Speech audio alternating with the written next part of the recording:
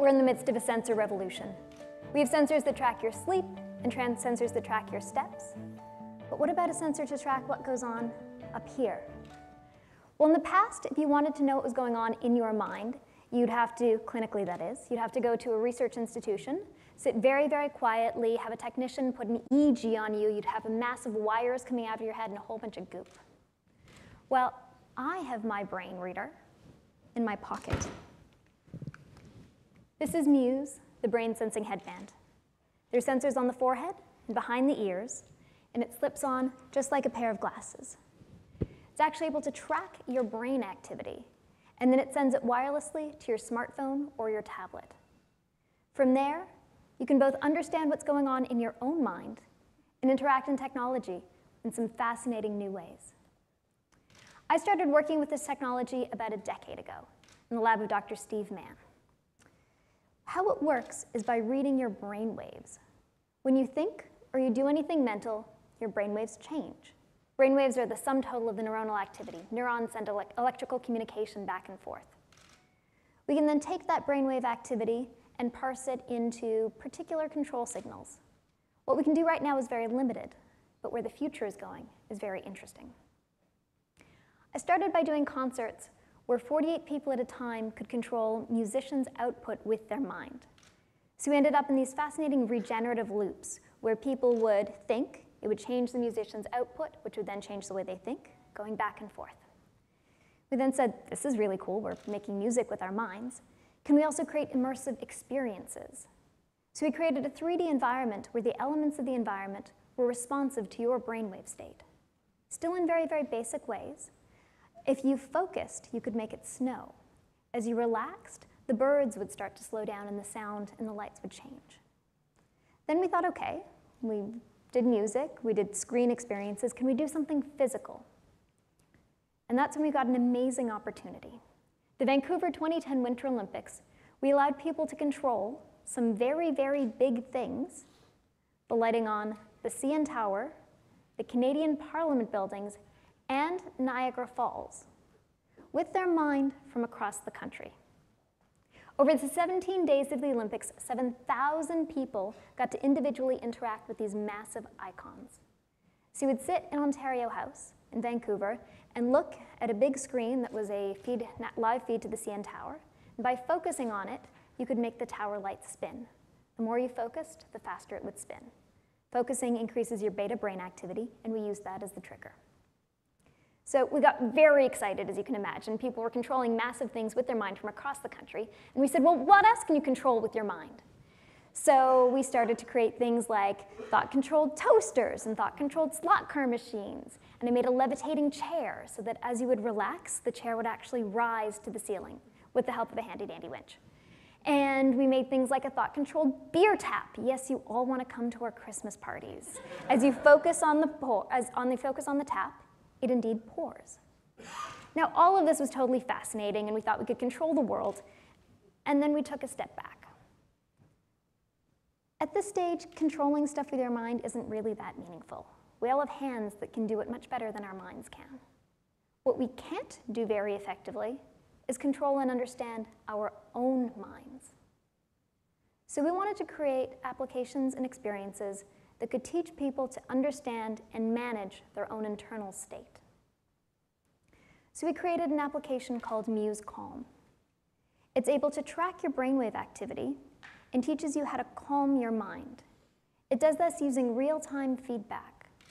So we help you understand your brain activity using a simple metaphor of wind. When you think, when you're ruminating, when you're wandering with your mind, you can hear your mind as windy. And as you learn to calm your mind with a focused attention exercise, the winds calm. The simple exercise of being able to calm your mind actually teaches you that you can have control and be able to manage your own internal state. People who do the simple focused attention exercise are then able to improve their attention, their working memory, decrease their stress, and improve their emotional intelligence. There's an interesting confluence of factors here. The market is clearly ready for this. There are 2 billion people that suffer from brain-based health and productivity challenges. It's a massive market impact.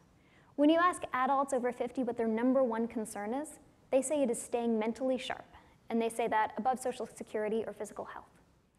The #1 most stressed country in the entire world, the United States. $360 billion annual impact, according to the APA, of stress on our workforce. When you go into the workforce, you start noticing that there's a little buzz going around, and that's a buzz about emotional intelligence. We started to realize that the top performers in the workplace don't necessarily have the highest IQ, but they just typically have the highest EQ. They're able to understand and manage their own and others' internal states, so that when that report comes back with something that you really didn't like in it, you don't go and blame the person who wrote it. Or when you're really stressed and trying to reach a deadline, you don't act out badly towards the people around you. You're able to manage yourself and downstream then manage your own performance and your relationships. Top performers know this. We've been working with Olympic athlete Aviana Chow. She's been using Muse Calm for the last 6 months and has been able to improve her scores and reduce her anxiety. So she's an Olympic sharpshooter, and when she goes to take a shot, she's able to understand what goes on in her own mind, reduce the distractions externally, down-regulate her internal emotional responses, decrease her anxiety, and hit her target. This is the Maslow's Hierarchy of Needs. We're all pretty familiar with this. It's, basic sociology 101. At the bottom of the pyramid, you have basic needs, safety needs, social needs, all the things that we all basically have covered. We all have all of the luxury goods, all of the organic foods, everything we need to live really satisfied lives. We're now at the place where we can start to work on the top of the chain. Our esteem needs. We can start to reduce those inner voices that tell us that we're not really as good as we hope we want to be. We can start to work on self-actualization, the things up here that let you perform and be what you want to do and who you want to be. So we see a pretty amazing opportunity here. Muse Calm is launching in just 1 month's time, and it's an application that helps you calm and settle your mind so you can manage your internal state. This is really just the beginning for brain sensing technology, though. Over the next 5 years, you're going to see a proliferation of devices like these in the marketplace, from myself and from my colleagues and partners in the space. 5 years down the road, you're going to be doing things like sharing information with each other, or tagging photos on Facebook with your brain data. We're going to see applications that let you improve your health, improve your cognitive function, improve your sports performance, improve your kids' ADD. Kids with ADD have heightened levels of theta waves, or dream state, and lowered levels of beta waves, focus state. By playing games where they control something on screen with their beta waves, they can improve their ADD symptoms as effectively as Ritalin. Down the road, like 10 years down the road, we're going to start to see responsive technologies. Your technology is going to understand something about you and be able to change and adapt to support your interaction. Your computer might know that you're frustrated and change the size of the interface. Your iTunes playlist may know that you're depressed and play music that it knows makes you happy. Your phone will know that you are asleep and stop ringing.